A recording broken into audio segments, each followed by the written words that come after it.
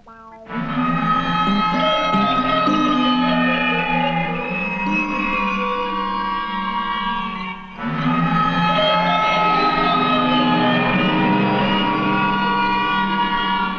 my dream, I saw myself lying in an old engine room, connected by wires with all the machines.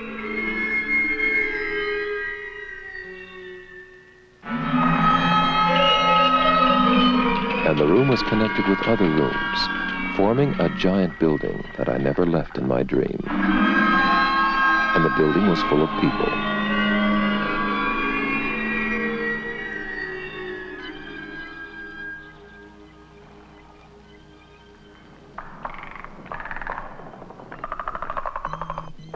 But I also saw rooms and halls filled with plants and animals. But most of all, I saw machines in the building. Old ones and new ones, familiar ones and strange ones, even seemingly senseless ones.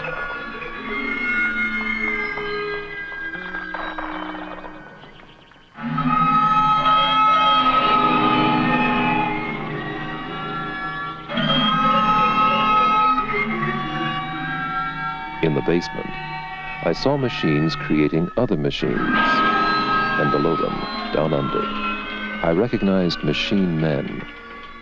Or were they man-machines? The people spoke to me in many languages, but the machines spoke also, and I understood them all, for they spoke the language of dreams. Machine dreams.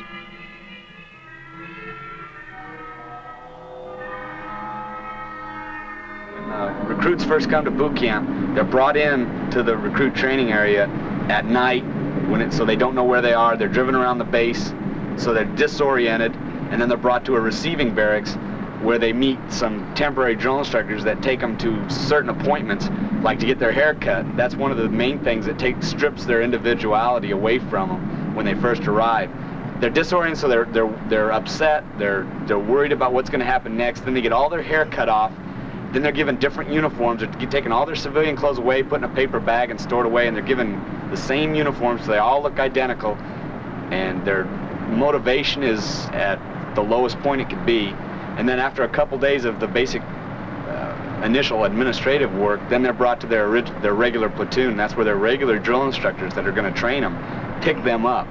And that's when they begin to train them as a unit or as a machine.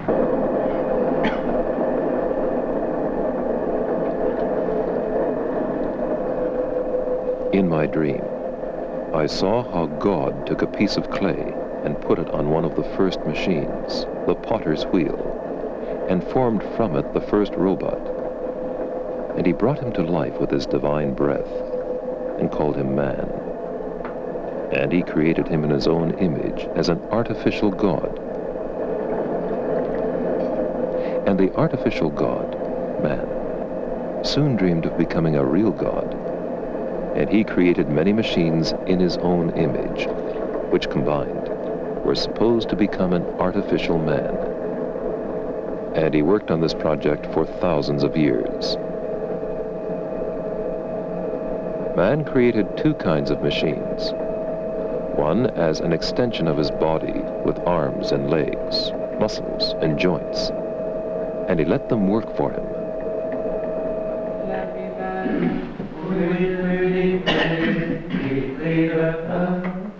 The other machine was to be the extension of his brain, but it was much more difficult to construct, since the work of the brain is done in the dark.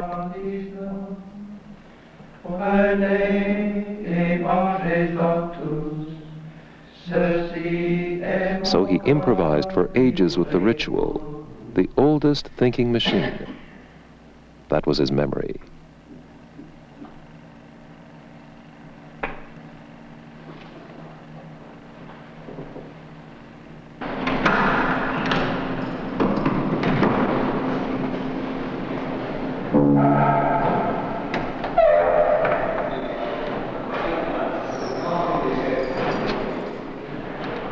And while some invented new machines, others, like Jeremy Bentham, tried to improve the artificial God.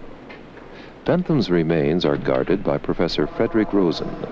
Bentham was born in 1748 and lived a very long life, dying in 1832, just on the eve of the Great Reform Bill, which he advocated and helped to work to see its realization. He can be remembered as an important figure in many fields, in education, economics, jurisprudence, politics, and social policy and administration. In philosophy, Bentham is regarded as the founder of utilitarianism, a philosophical doctrine which holds that the object of legislation is to create the greatest happiness of the greatest number of people who make up a society. And this happiness is measured ultimately in terms of pleasure and the absence of pain on the part of individuals.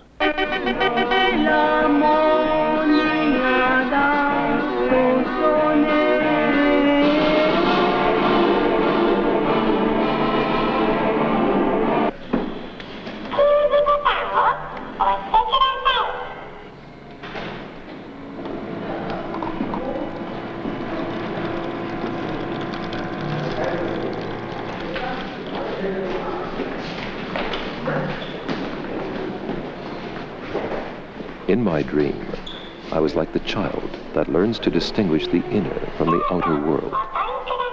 The child learns that every perception that can be made to disappear by moving a muscle must come from outside.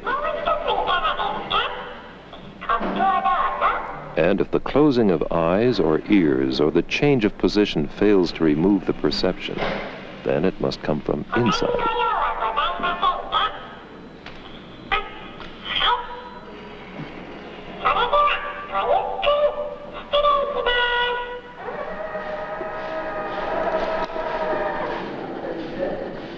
In this way, I not only learn to distinguish, but also to control the outer world.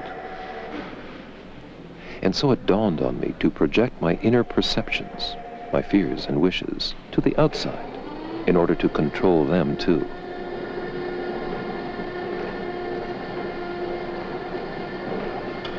Thus, the love of machines came about, in which we project our inner wishes and desires, but also our fears and anxieties. And the machines promptly and obediently promise to satisfy these wishes and fears.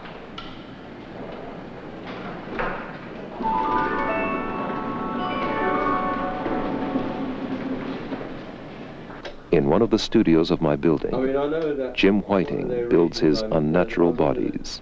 First things I ever made was a fairground. I tried to make a fairground ride home because I'd just been to the fairground with a girl who was looking after me. She was much older than me. She was about 14, I think, and I was only 5, and I fell in love with her, you see. And when I got back home, I had to try and recreate the atmosphere, and I tried really hard to build a funfair piece, a rocket that we sat in, and you know, that sort of thing.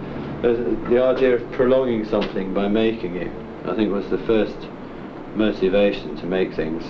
And then after that, I was always interested in making things work, but always making everything. I wasn't interested in buying something that worked. I wanted to make it. I wanted to follow the control right through from the battery or whatever it was, right through to the motor and what it was doing. I wanted to make everything.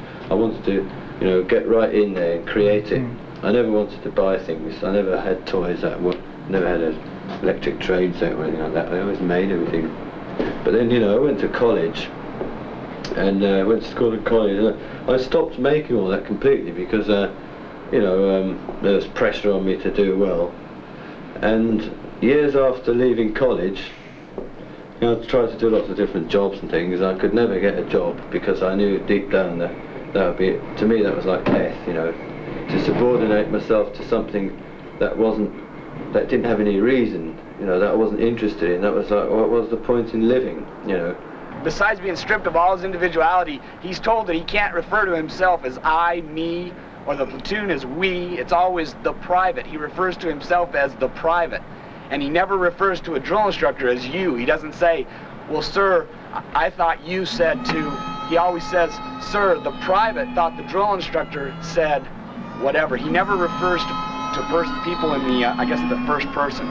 He always refers to them in the third person, I think is what it's called. Right. And he would never, ever be caught dead saying, sir, I thought anything. In foreman, that's stuck into their heads.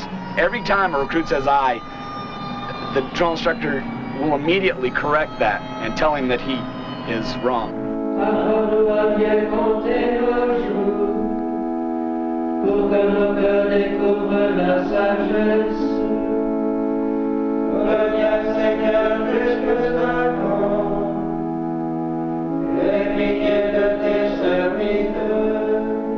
And I dreamed of Saint Benedict, father of Western civilization, who in the 6th century founded the modern monastery. For him, man is no longer the living statue of antiquity, but a moving machine in the rhythm of time.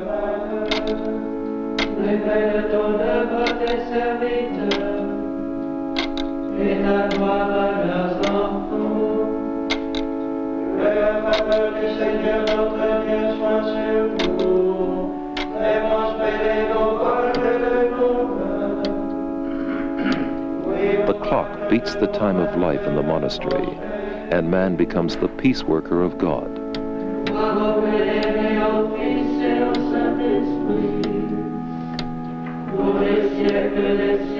An old Trappist monk says of Saint Benedict, Hat das Kloster als einen Gesamtbegriff aufgefasst. He saw the monastery as a totality. Die Notwendigkeit hatte zum Chorgebet. That included the need for communal prayer, study, and manual labor as a means of survival, of course. But also with a kind of penance, yet not as slavery, but as a way to fulfill life, as a fulfillment of life through work. Eine Art, die das Leben erfüllt, eine Erfüllung auch des Lebens durch die Arbeit. Und wer zum Beispiel auch nicht fähig war, geistig immer auf der Höhe. And if someone was intellectually not very able, he even gave him work on Sundays, a small task. That shows that he saw in labor a value as such for man.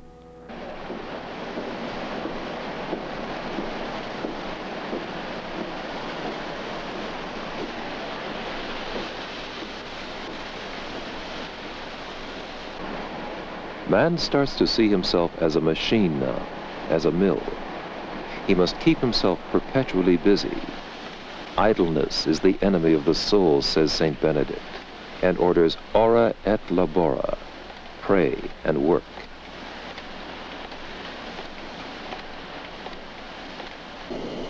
He who does not work shall not eat, the citizens soon add, and burn a V for vagrant on the beggars' foreheads.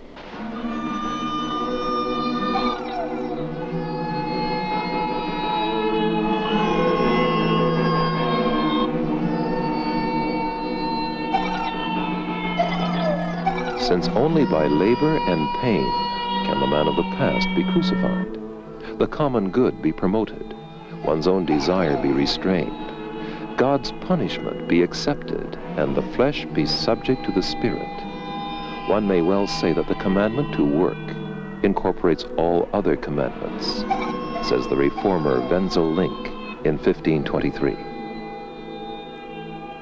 We build workhouses now, labor camps and prisons, or kill the idlers off.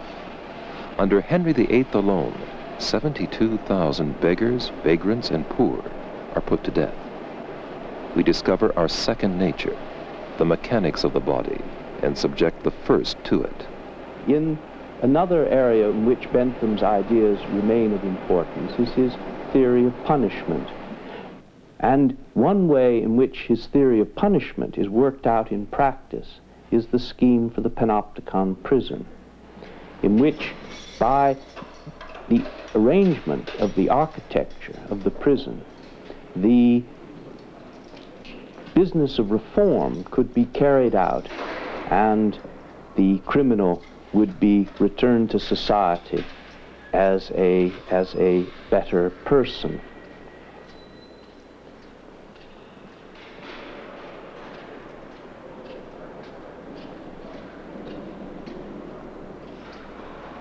Solitary confinement is particularly educational. For such a lonely confinement, says Bentham, especially if combined with darkness and little food, is nothing but torture, but without attracting the hatred that is usually connected with this term. The central concept was the inspection system, in which prisoner cells were arranged around in a circle with central inspection from the middle. The prisons were also to be open to the public, so that public inspection could take place to make sure there was no oppression of the prisoners in the prison.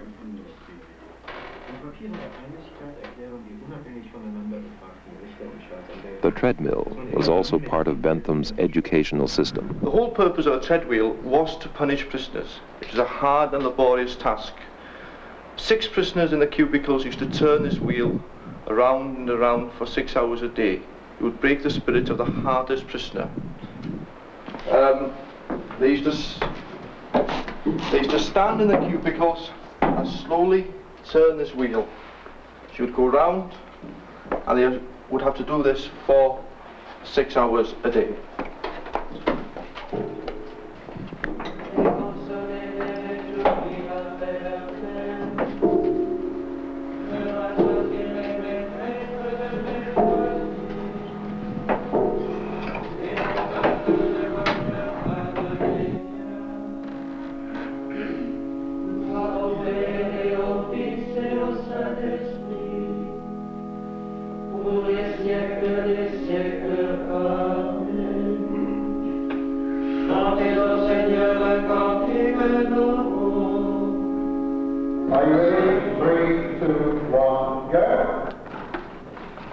When they first get there, the drill instructors understand that they're in a completely different environment and they're broken down. They're very vulnerable when they're first brought to boot camp because they feel like they've been stripped of all their own person, and they're just a nobody. They're nothing anymore. And the drill instructor uses that because when they're vulnerable, that's when we can take them and mold them. And the sooner the better. That's why forming is the most important stage of recruit training, to instill that discipline immediately into all those recruits, because it's like they open up because they don't know what to do, so they look to everyone to see what everyone else is doing. And so we have to teach them all at the same time so they start absorbing some of this information.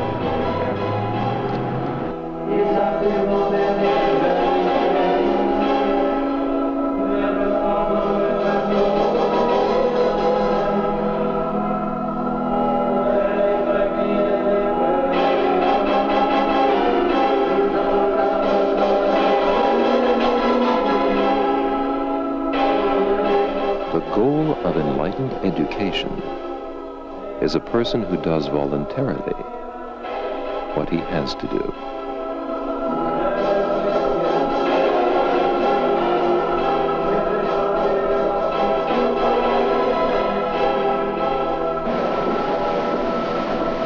The auto-icon, which can be seen in the south cloisters of University College London, was planned by Bentham himself to be created when he died. It has 2 objects, perhaps 3. The first is his belief that bodies should be left for dissection after one's death, and this was opposed at the time by popular superstition and by government. And not only did Bentham try and in fact drafted the Anatomy Act of 1832, which enabled bodies of certain classes of people to be made available for medical dissection, but he left his own body to be dissected by Southwood Smith, a physician a friend and an editor of some of his works. Southwood Smith conducted the dissection in front of Bentham's friends, and it was an occasion that caused great interest and not a little fear, especially because a great thunderstorm occurred at this time and frightened the audience. The second object reflects Bentham's antagonism towards religion and religious belief, and he was certainly an agnostic, if not an atheist, and he thought that leaving his body in this way is a way of satirizing religious opinion. And the third reason was to be remembered to his friends in an unusual and somewhat eccentric way, and he thought perhaps even all of his friends would have their bodies treated in the same way.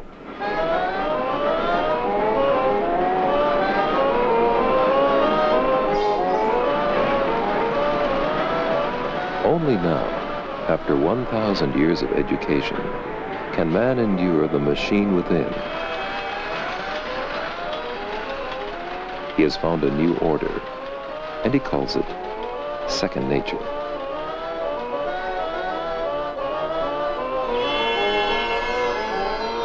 He finds it easy now to subject himself to the machine.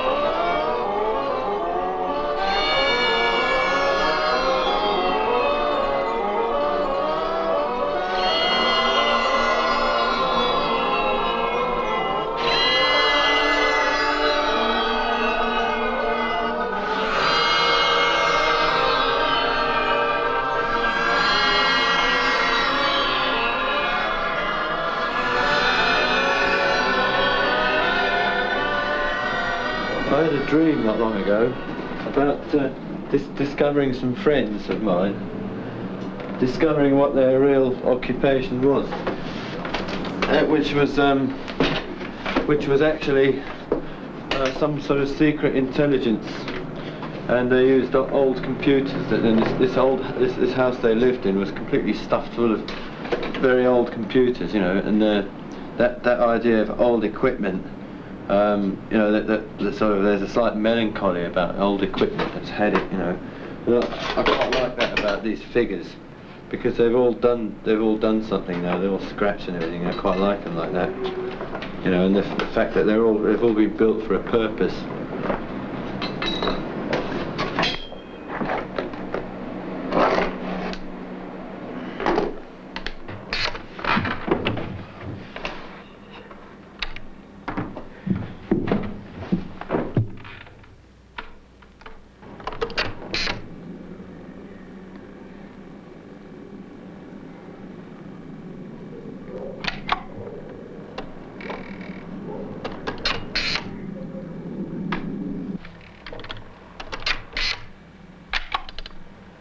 Il faut que j'essaye la plume maintenant.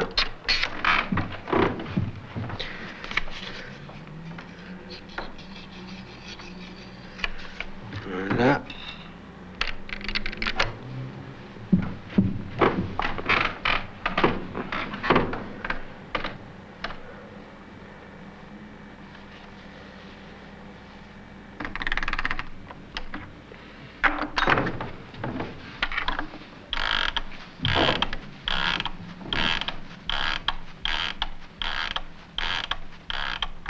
Voilà.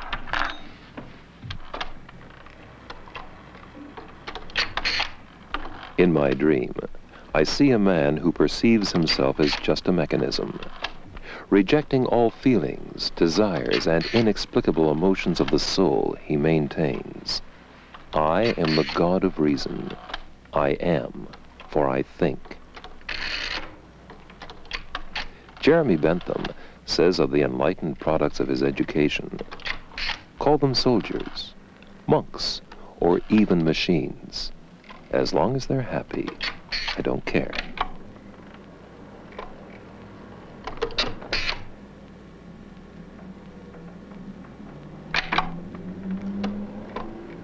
From day one, once that recruit meets his senior drill instructor and his drill instructors, from that day one, everybody builds things around that recruit. That recruit analyzes what he sees. And he sees basically a machine then. And that machine is basically created around as an example piece to that recruit. So for them 11 weeks, that recruit is looking at a mechanized machine 24 hours a day doing his training.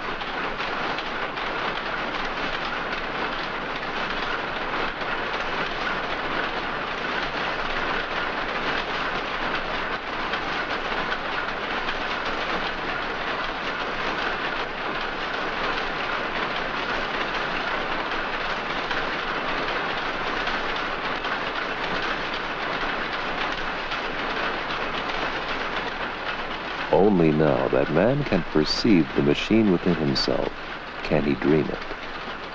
And only when he can dream it, can he build it. And only when he has built it, can he recognize that he is more than a mechanical puppet.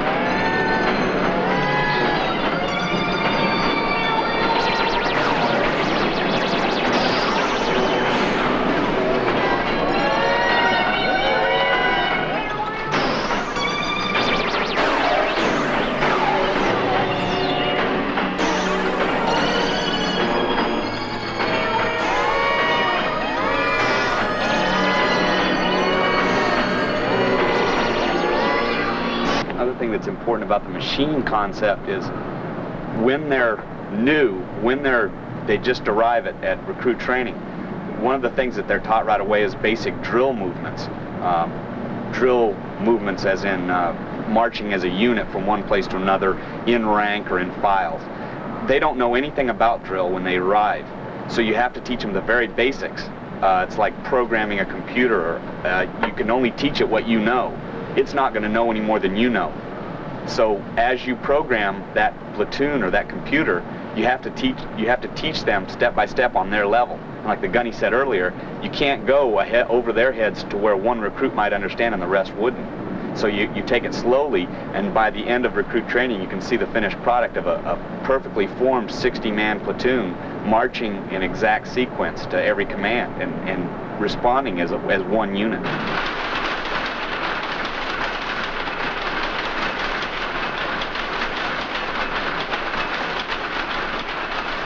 I see the old machine of Archimedes and Leonardo die. It dies first in us, for we have projected it out of ourselves into a mechanical world, which we surround ourselves with. Now we begin to free ourselves from it again. For in the reflection of our second nature, we slowly discover a third. You know, making figures, I mean, it is slightly satirical in parts, but it is also sympathetic. It's a sort of, it's a mixture. In a way, it's just an imitation, but which sometimes is satirical, sometimes is sympathetic. In other words, I feel sorry for them too. Selbstverständlich sind auch Maschinen ein Teil der menschlichen Evolution. Machines are, of course, part of human evolution. In the course of our development, biological evolution was supplemented by cultural evolution. Technical evolution, as a part of cultural evolution, has brought man more progress in the last 200 years than in the 20,000 or even 50,000 years before. Add speech and script, which have tremendously increased our information potential. Neo-Darwinism, or the synthetic theory of evolution, as it is usually called, recognized 5 basic factors of evolution.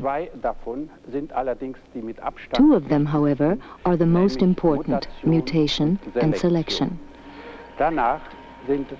According to this theory, accidental mutations are the only source of genetic changes, which then are sifted like peas through a riddle by natural selection.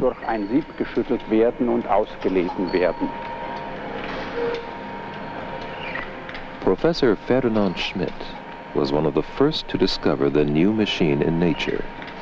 But very few want to listen to his theory of cybernetic evolution.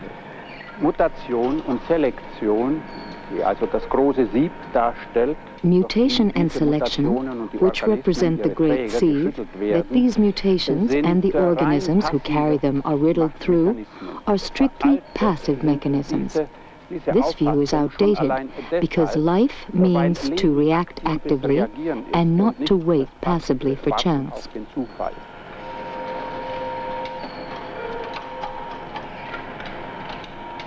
We, as drill instructors, try to make the platoon that we're working with better than a machine if we can.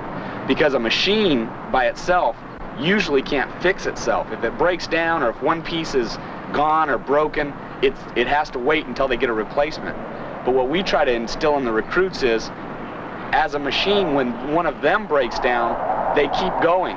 If they're in combat, in a combat situation, and say a member of their platoon is killed, it doesn't stop. We don't stop. We just fill in the gaps and continue to march. We just continue the rotation of the machine.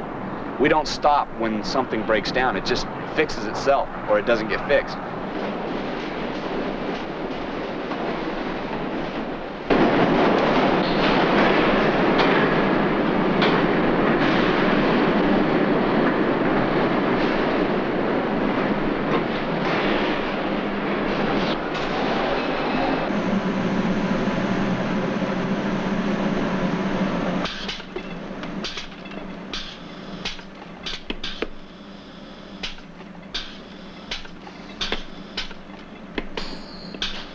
The new machine is a projection of our brain. It will replace ritual as the memory of man. He's going to remember it a lot longer if you yell at him and get in, straight in front of him in his face, rather than if you just say, excuse me, recruit, you know you did something wrong. You know you're not supposed to do it that way. He's going to ignore you. Where if you jump on him right away and start yelling and screaming and throwing your arms around, it's going to scare him, and it's going to stick a picture in his mind of you yelling at him every time he does something wrong. So next time he starts to do something the wrong way, he's going to be scared to death, and there's going to be a drill instructor right there breathing down his back. So he's not going to make the same mistake twice.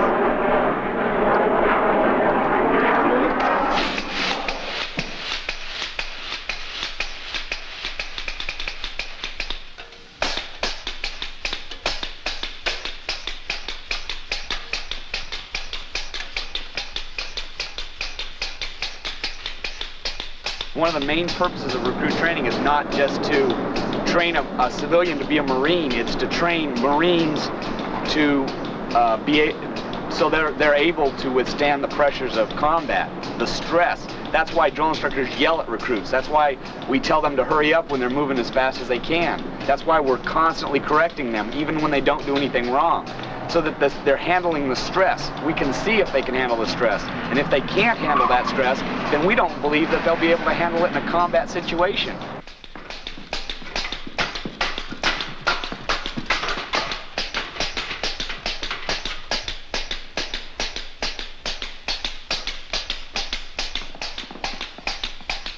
if they're under fire from an enemy, if they can't handle a person yelling at them or calling them names or something of that sort, then they're not going to be able to handle an enemy shooting at them. They're not going to be able to conceive it. So that's why we have to be so hard in recruit training. That's why we have to make sure that the machine works. Because if the machine doesn't work, you don't send it off the production line. You have to make sure every part of that machine is going to work when it's put into another machine, or when it's worked in a different way.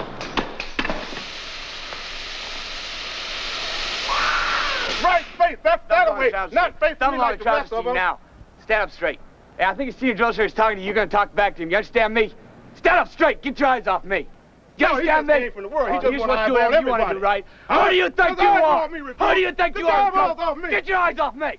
Head long shot seat. Stand up straight. Oh, yeah, he's still you don't want to talk to the drill sergeant now. You just want to look at do your own thing, right? You don't want to do what you want to do. You don't want to listen to us. You just want to do whatever you want to do, right? You're just going to do whatever you want to do. Don't even do what we want to do. Just look around. Leave us alone, right? Just ignore us. Do whatever you want to do, right? Just do your own thing. Just your own self, right? Oh, yeah, we do whatever you want to do. Back out on the street. You in my Marine Corps now. Knock your body. Knock your stinking body up right now. Knock your stinking body up. Some dog jobs you staff straight. Head nice straight to the front. Head nice straight to the front. You don't want to be part of the program here. You want to be part of the program, recruit? Or you just want to be anybody? Huh? What's going to be the problem? You just want to be everybody. He don't want to be a recruit. No, he don't want to be his parasite. He can't even stand that position of attention. The command was right face, recruit. Not looking at me. Not eyeballing the area. Right face. That's facing that way. Like the rest of the doing. Look around you, recruit. That way. Not this way eyeballing me.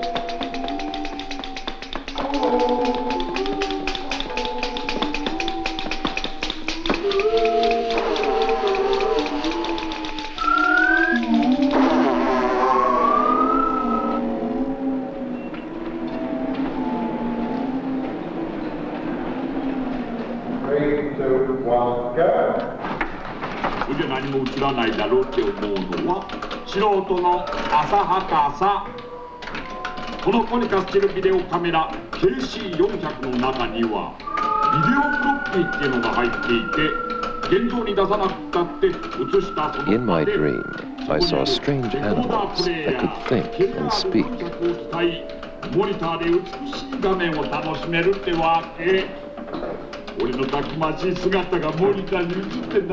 But they were just artificial men, the robots of the artificial gods, who themselves are the robots of the original gods.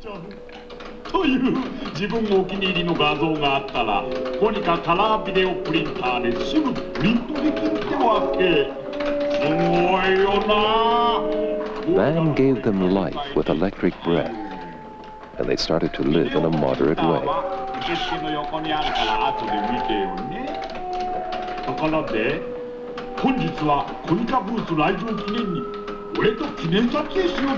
And man was overcome by feelings of triumph and fear.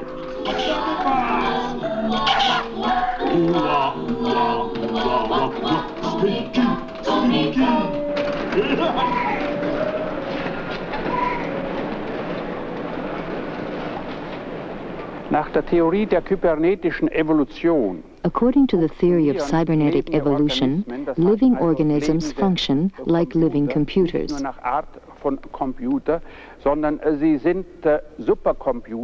They are supercomputers in the true sense of the word, in a stage of development that by far exceeds our technical computers.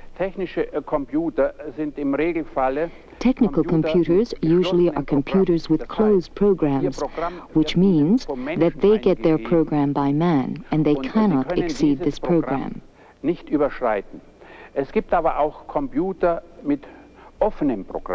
There are, however, computers with open programs, and the best example, to use a comparison with a machine, would be chess computers.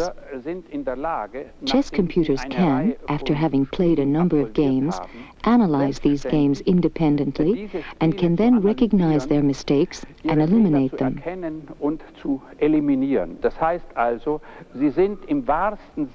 They are able to learn and to think in the true sense of the word.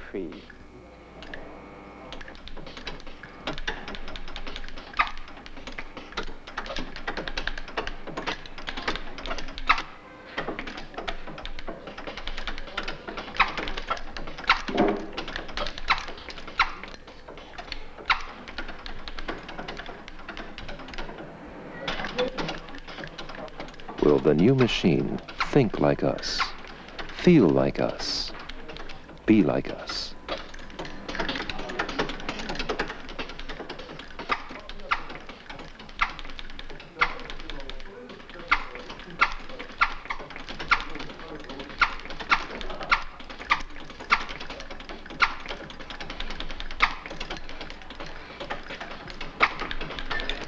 Eventually, I think we will understand all about the brain. It may take hundreds of years, it may take less than that, it may take more than that.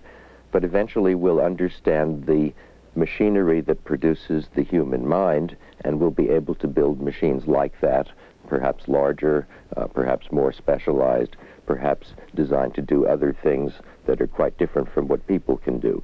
So the future has unlimited possibilities. It's very much like evolution itself. There could be many kinds of animals that have not yet evolved, and there could be computers that do things that we have not yet imagined. Marvin Minsky is considered one of the fathers of artificial intelligence at the Massachusetts Institute of Technology. Consciousness, as I see it, is not a very complicated phenomenon. Consciousness is the ability of a machine to have a small amount of memory about the states or processes that it used recently, so that it should be quite easy to get that sort of consciousness into a machine when we wish to.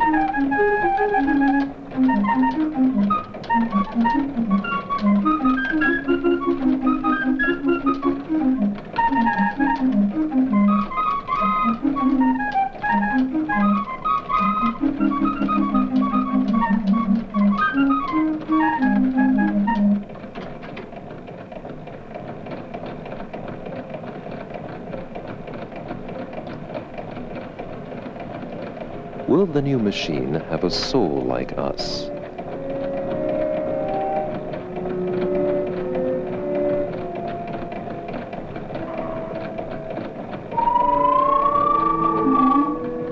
The brain is the most complicated machine in the universe, as far as we know, in the world.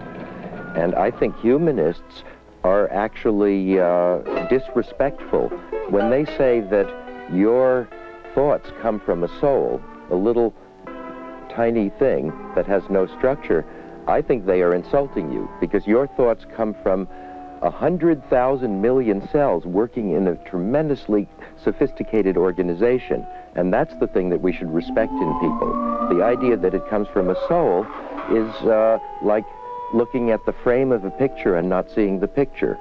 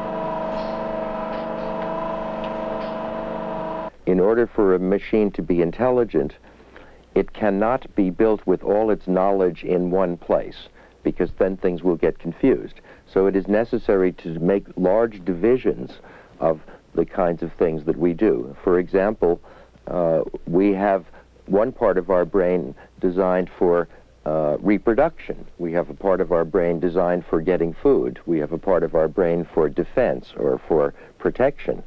And each of these parts of the brain have different kinds of knowledge in them.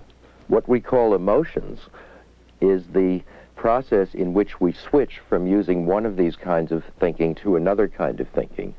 Now, what I'm saying, I think, is that in order to be intelligent, we will have to give the machine several different kinds of thinking, and when it switches from one of those to another, we will say that it is changing emotions. But the emotion is not a very profound thing. I think it's just a switch between different modes of operation. And in order to make a machine smart, we'll probably have to have a certain number of these different divisions. For example, there'll have to be a section. If you imagine a machine trying to solve a mathematical problem, that's one kind of knowledge. But the same machine will have to have some sense of time. It will have to have some sense that if it repeats itself too much, it's wasting time and it's not getting anything done. And so the machine will have to have a sense of boredom and discomfort with certain kinds of thoughts in order to switch to other kinds of thoughts. So I think to make an intelligent machine, you'll probably have to have processes that resemble human excitement and enthusiasm and depression and boredom and intensity and things like that. I don't believe you can make a machine smart that does everything in exactly the same way. Shunichi Mizuno says, 今までの機械っていうのはXY 軸があったわけです。 This is the body. Till now the machines had only eccentrical axles. But this robot has shoulder joints. That is a big difference, whether a machine has shoulder joints or not. Because if it has shoulder joints, it can dance. ですから例えば、空気が全部空気がなくなると人間と同じように最短こうして降りていくと。それからもう一つの違いは人形で頭蓋骨を持っているということ。 Another difference is that this robot has a skull bone. The shape of the skull bone is like that of humans. それで表情関係というのはこの中で、インナーアウターという世界。 As for the facial expressions, there is an inner and an outer world, so to speak. Between them is the artificial skin. 美しい世界。 She expresses a beautiful world. She laughs. Laughing belongs to the beautiful world. She has everything to express beauty. At the moment, she doesn't express pain or anger yet, because I think I don't want to give the puppets a world of anger. The anger has individual differences. I believe puppets should not be programmed with individual differences.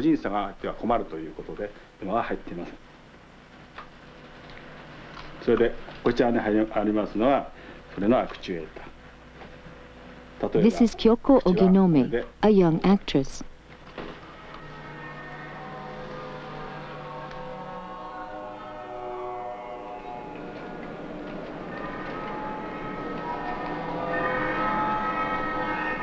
In one of the rooms of my dream building stands the great glass of Marcel Duchamp, the bride stripped bare by her bachelors, even. Fantasy drafts the first image of the cybernetic wish machine, Freud's apparatus of the psyche as algorithm, the prototype of the modern bachelor machine, born without a woman's help, arch fantasy of man. 要するに人間の友達としてのね。 Machines are friends of man. Machines are machines. The question is, up to which point man will approach the robots. And the issue is also the tenderness of machines.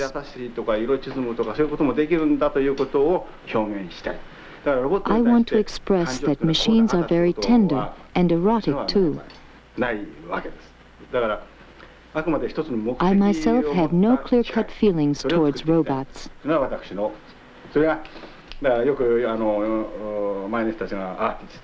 Some people say I'm an artist, but I'm a technician and very aware of it.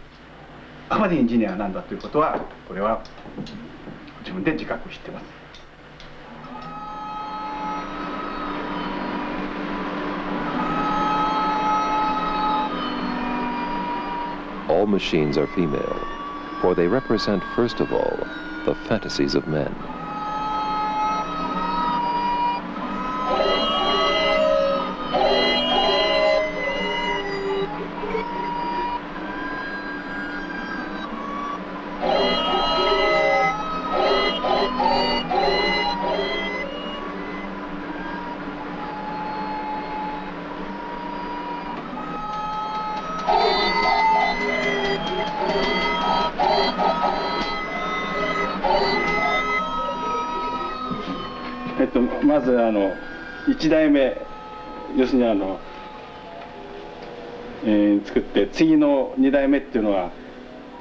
I once built my first Marilyn Monroe. The second one was already a commodity. I started to build her at somebody's order. The first one I made spontaneously. Because I had built the second one according to the wishes of another man, I had different feelings for her than for the first one. Maybe that is a Japanese feeling. I started to build the second one, but during the work I realized that I couldn't make her the way I had imagined her. Marilyn became older and older and got stiff facial expressions. She showed no motivation anymore. Then I gave up trying to finish her.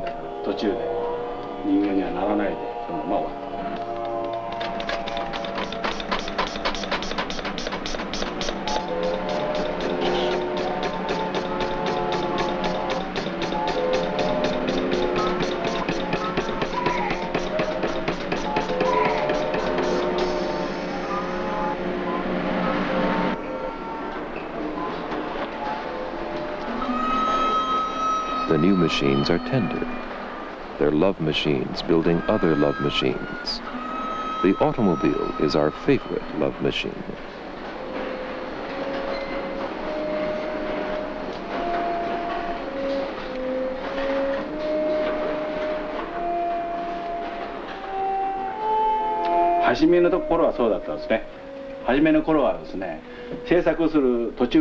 Earlier, when I started to build puppets, I fell in love with them. When working on a puppet, I felt at the beginning that she was standing behind me. Then slowly, she got a real shape. I put makeup on her and gave her motions. Then I felt lonely because she wanted to leave me. I felt great loneliness.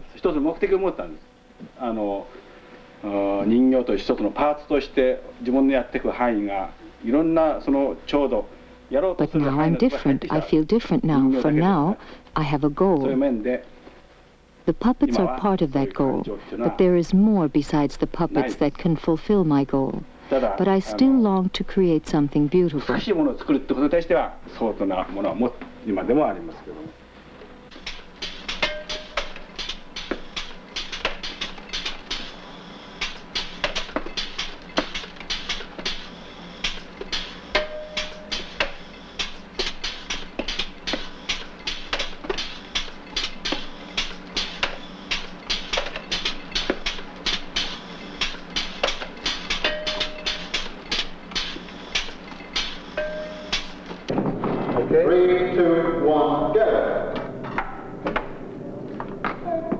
Die Evolutionsgeschwindigkeit, und das lässt sich an zahlreichen Beispielen belegen, the speed of evolution, and that can be proved with many examples, has decisively accelerated in the last 3 billion years.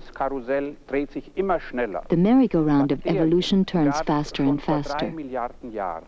Bacteria are 3 billion years old and a good example. They have remained bacteria till today. Man, however, has evolved in only about 40,000 generations from primal man in the last 600,000 years. On the basis of the theory of synthetic evolution, such an acceleration of evolution is incomprehensible, since it is much more difficult to select individual, useful mutations from a big gene string, like that of humans, with 50,000 genes, in comparison to only 5,000 genes of bacteria.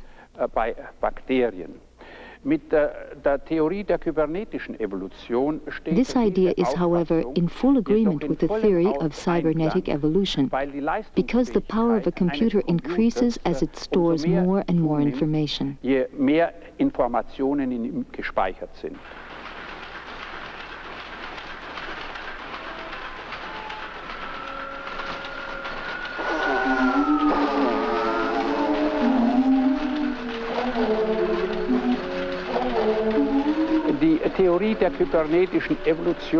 The theory of cybernetic evolution is a brainchild of the age of cybernetics that we have entered. It is therefore the theory of evolution adequate to this epoch.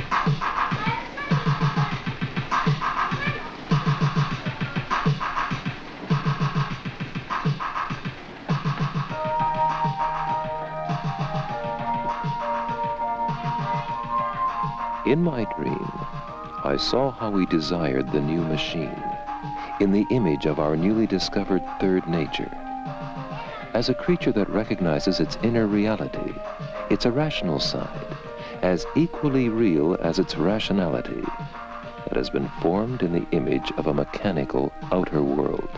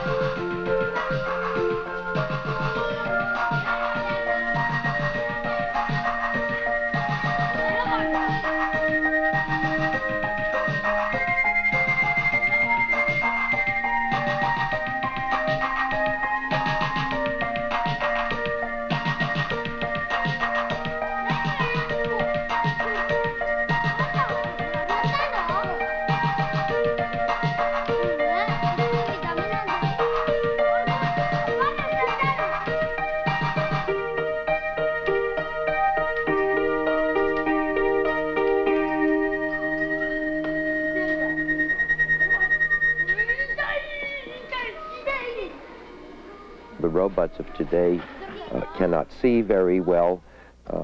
Their hands are not very flexible yet, and there are many limitations. I think that over the next 100 years, many of these problems will be solved, and robots will have very good hands. There's some nice hands at MIT being invented now. And the robots will become more intelligent as we learn more about how to make smart machines. So I think the important thing is to focus on the difficult problem of how to control the robot and not on the problem of the mechanical design of the muscles and joints, because that is something other people can do.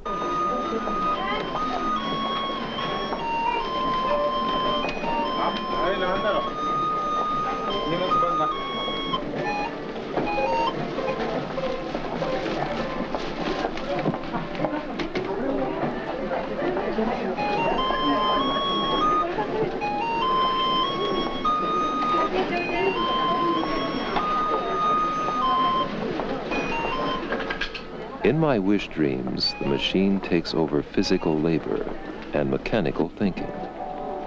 It is my servant.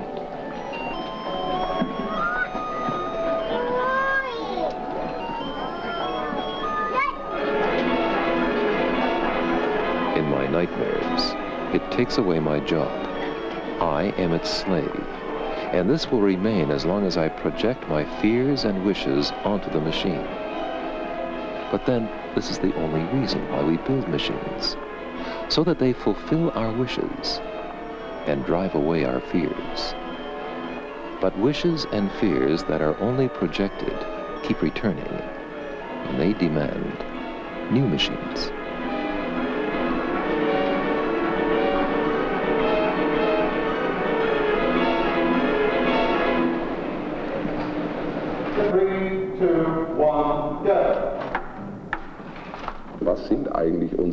What are the driving motives that run deeper than the desire for profit? Asks NASA Director Jesko von Puttkamer.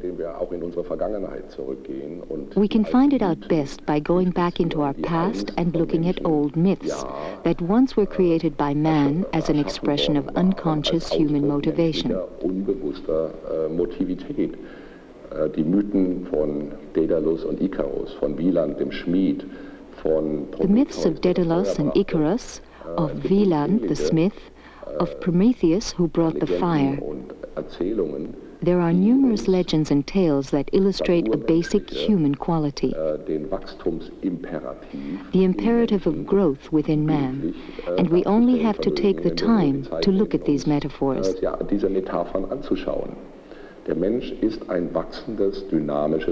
Man is a growing, dynamic being. If I take away his dynamics and his growth, civilization will fall, like countless civilizations before, like the Roman Empire and others. In a time when the Earth gets more and more populated, when we already talk about population explosion, when we increasingly struggle with environmental problems, outer space offers a floodgate, an exit to a new world. Not that we want to flee from Earth and leave it in its overpopulated state, but if we want to harmonize our growth with our ecology, we have to develop space travel and space technologies in order to return to Earth by way of space. Über den Umweg des Weltraums zur Erde zurückzufinden. Ja, wenn wir zum Beispiel den Take as an example the astronaut that floats in space, like Bruce McCandless did some years ago, when he left Challenger and, as the first man in history, was suspended in the universe, completely separated from Earth, except for the field of gravity. You can read several meanings from this metaphor. To me, one of the most interesting is the merging of man and machine into a new being. Consider that without his backpack, without his computer, without his life support system and his spacesuit, the astronaut Bruce McCandless could not have survived and worked there. And equally, the machine on his back and the spacesuit would have been senseless without him. They would have served no purpose. But for the first time, both of these creations, man and machine together, reached a new level and a new ability, which neither man nor machine ever had before.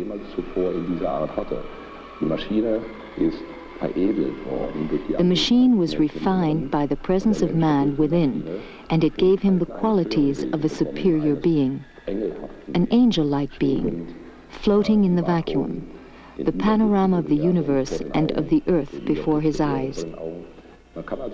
You can say that here a cybernetic being was born, a fusion of man and machine, to climb to a new level.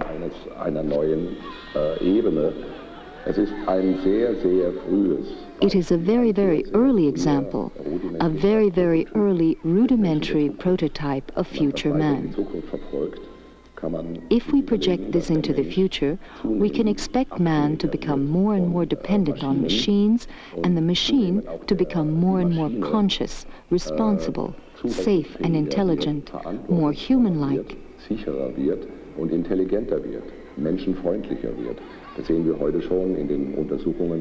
We can see this today already in the research of artificial intelligence.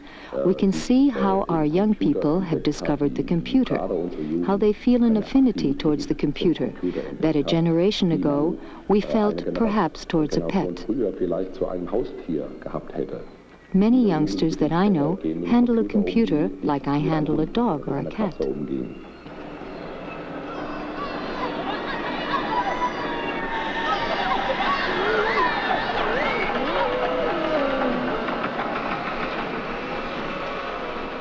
My name is Yik San Kuo. I work in Memorial Hospital, Memorial Medical Center of Long Beach. I'm the Director of Research, and what I'm going to show you today is a demonstration of a robot arm that's used with brain surgery. Now I'm going to demonstrate to you that the robot coming out from its nest, and then it would move to a location which is determined by a CAT scan image. And then the neurosurgeon can insert a needle or drill through the guide of the robot. It will end precisely at the spot inside the brain. Let me start showing you how the robot comes out from its nest.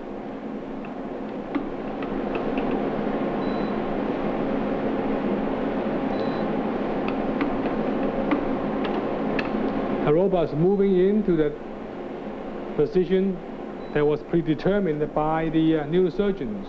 And then a drill will be applied through the guide, and later on will be a needle. As you can see, the drill bit goes over there, over the skull. And this is the size of the hole that we're drilling. It's 3.2 millimeters, about 1/8 of an inch. The neurosurgeon does not have to do calculations and adjust this head frame manually by changing different numbers and things like this. And the whole space is empty. When we don't need the robot can go to its nest, and the robot can repeat to the same point within 0.05 millimeter. That's what we call repeatability. That's the precision of this robot. Let me show you. It comes back to its nest.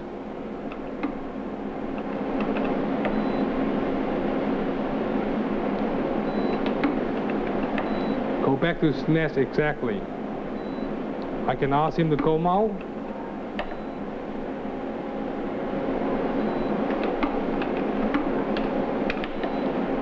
It's going back to the same point.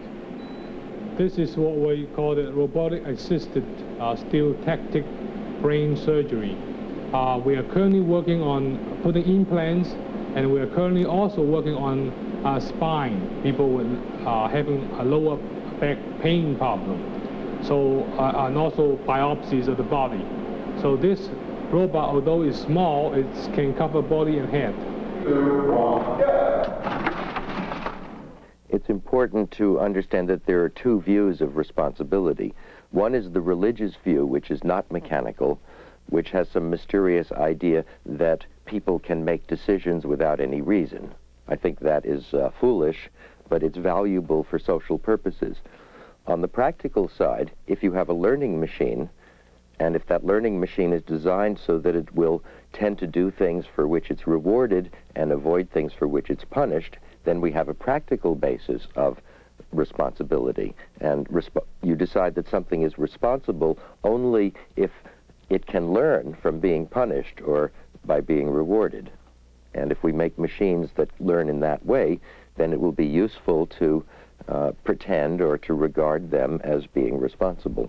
It's true that the law does not regard itself as a teaching instrument, and religion does not regard itself as a teaching machine, but they both are, and the fact that a social institution does not understand its evolution is quite understandable. If religious people knew that their churches were simply practical systems for keeping order, then they would stop believing it.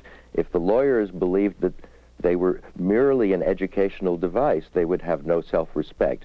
So our greatest institutions are built on illusions, and that's necessary, and that's the human condition.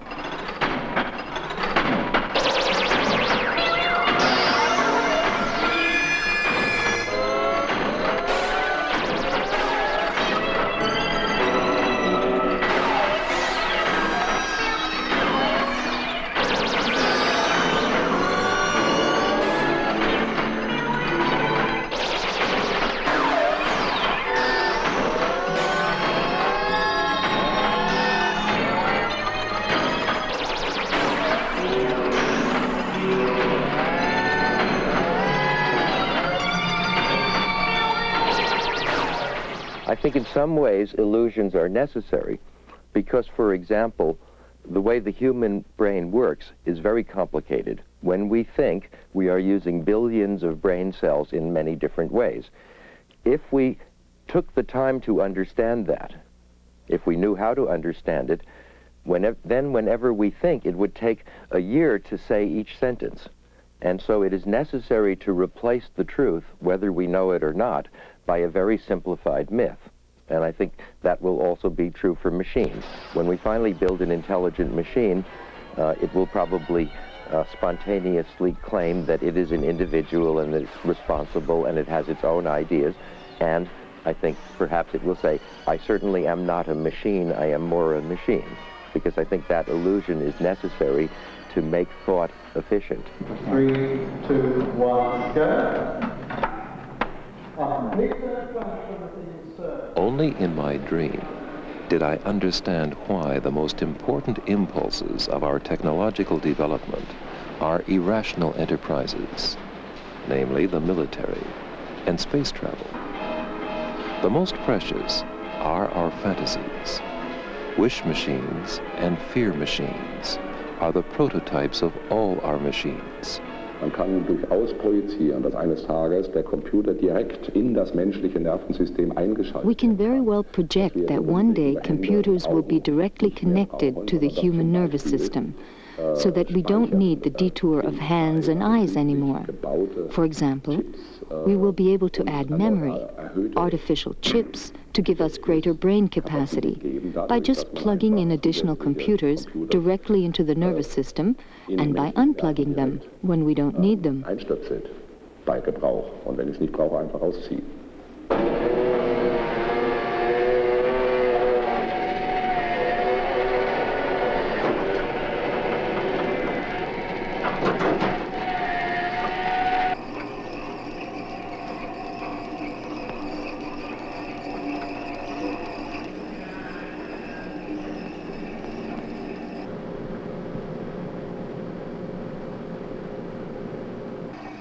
The robot is a mobile security vehicle fitted with a number of sensors for such things as intruder detection. It will detect an intruder in a facility, smoke and fire detection, and can be fitted with other sensors for hazardous gases, things of that nature that you would want to be warned about in any facility. It patrols autonomously. It's battery powered. It will go for up to 14 hours on a full charge of its battery, so it can patrol continuously for 14 hours at a time. One application that will be coming up in the very near future is in the prisons for use in less secure areas, such as day rooms and cafeterias, workshops, where prisoners are not supposed to be at night. It will patrol those areas in place of a human guard. And if a prisoner is in those areas on an unauthorized basis, it will call the guard to that area. They could then come in force, bring a number of guards down, and return the prisoner to his cell.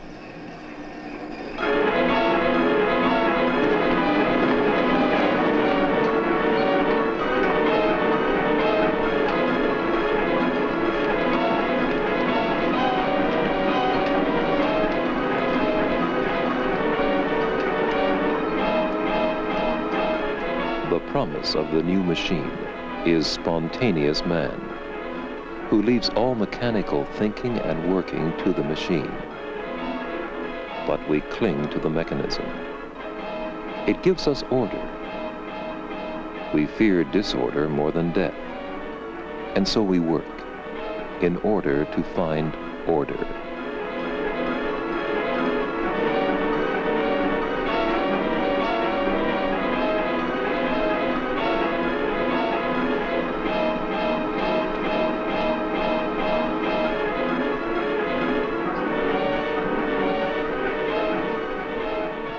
Generally, whenever there's something new, there is a great deal of fear about it, and that will never go away, but they will fear different things at different times. And the fear is valuable because that's what stabilizes a society and prevents it from changing too fast and making serious mistakes. So I think there should always be fear of new things. Perhaps a society, a human culture, can only tolerate a few new ideas each generation. And if it accepted too many without testing them, surely many of them would be disastrous. So I think it's good to have people who do not want us to build artificial intelligence. And if they think that it's sacrilegious to do that, or if they think it's dangerous to do that, or if they think it's foolish and wasteful to do that, it doesn't matter. The important thing is we must have people in each society to prevent change, or else things will change too fast and something bad will happen.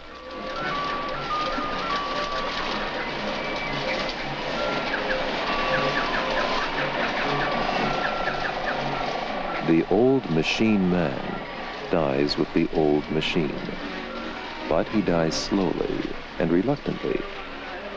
Desperately, he clings to the apparatus. He's afraid of the new freedom.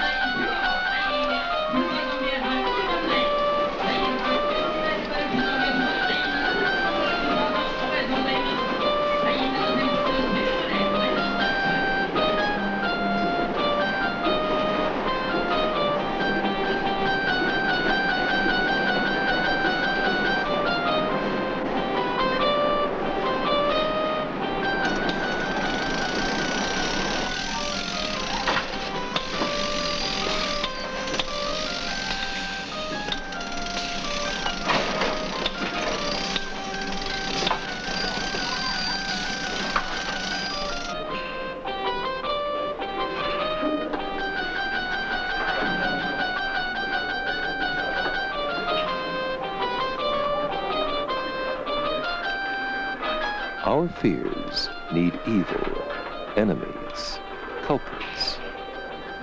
They need conspiracies, scapegoats, and sacrifices. The machine must kill so we can live. But the machine has grown too strong. It kills everybody now, indiscriminately. Wenn wir auch in einer Welt des Friedens einen Feindersatz brauchen, weil wir als Menschen, if, in a world of peace, we need an enemy substitute, because as humans we love the challenge, the struggle, because we strive for new frontiers, because we don't want to live like passive sheep, then the unknown of space can replace the enemy. Together, as Americans, Soviets, Europeans, and other nations, we can consider the unknown of space not necessarily as an enemy, but as an intellectual challenge. Bashing each other's heads seems increasingly senseless from an astronaut's point of view. And that is an additional effect that space travel and space exploration have, that the necessity of small states, of borders, of fences, of the whole fragmentation that we unfortunately have on this Earth seem increasingly senseless and naive. Dass all das zunehmend als unsinnig und naiv erscheint. Dieser Overview-Effekt, dieser Überblick. This overview effect will help us all to see space as a substitute for war. Als Kriegersatz anzusehen.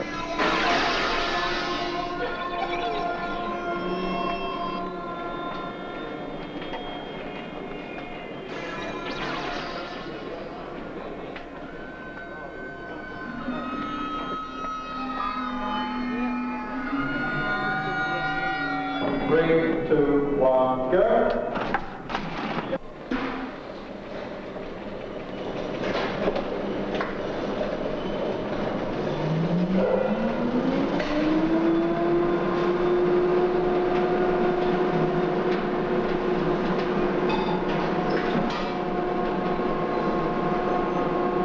We have to understand on the scale of evolution that humans are a temporary thing.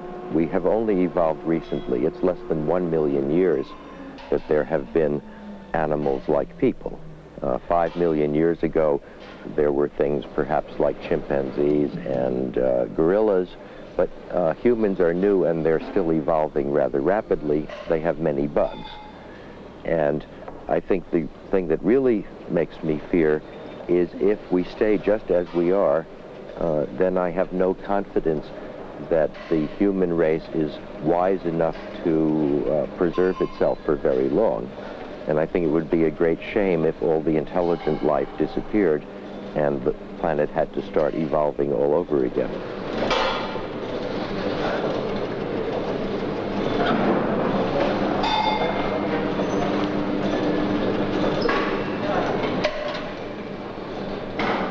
I think that another million years and humans, if they survive, will have better brains and they will have removed some of the bugs that they have now and will be more stable. But then if we think about 100 million years, we should be very different then too. And I suspect that in a certain time when we understand how the minds work, then people will come to the understanding that it is not necessary to be sick. It is not necessary to lose your memory when you get old. It is not necessary to die, because you can take all of the elements of your personality and build them into another body, a machine body, that can be maintained and can grow continually, so that we will not have to live with our limitations forever. This is what Faust understood, and of course he was wrong in that case because he was dealing with the devil. But I think when we're dealing with machines, it is a little bit more neutral and the possibilities are more promising.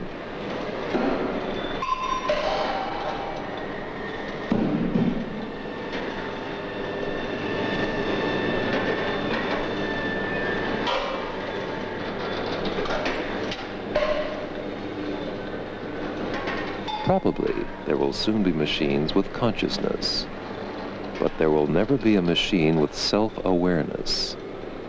There is no meta-language to program such a machine, because the language of self-awareness is already the highest level of any humanly possible language.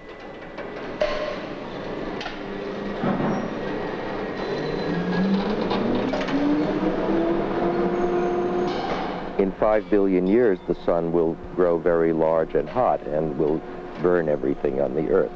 So we have only 5,000 million years to find a better place to go and a way to change so that we can survive these disasters. For all we know, in the same amount of time, our galaxy itself will become a dangerous black hole with a quasar. And so we have only perhaps 5 or 10 billion years left before we must leave not just this star, but this galaxy. And we will have to change our form to take those long journeys through interstellar space.